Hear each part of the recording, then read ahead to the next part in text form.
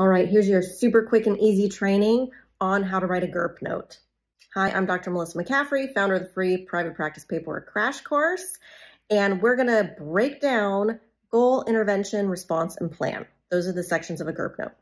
For goal, you'll include whatever treatment goals you have on the client's treatment plan and that you were working on in that session today or for this progress note.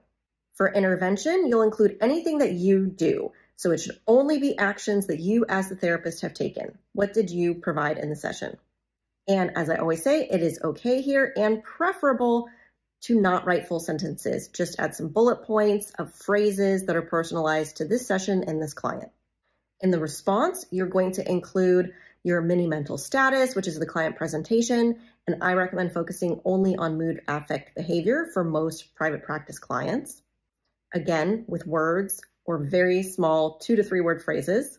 Then you'll also add any statements from the client, any client quotes, and their progress statement. So what was their progress towards those goals in this session, and what are their ongoing challenges or impairments? Here, you can also outline what were the topics discussed. So, client reviewed the following topics, and then list them out in 1 or 2 word phrases, ideally as bullet points, and keep it short and sweet. Then you'll include your plan, which as always is anything you, the therapist, plan to do before the next session, anything you have recommended or that the client plans to do before the next session, and when is that next session actually happening. Hope you've enjoyed this quick and easy series on what to put in some of the most popular progress note templates.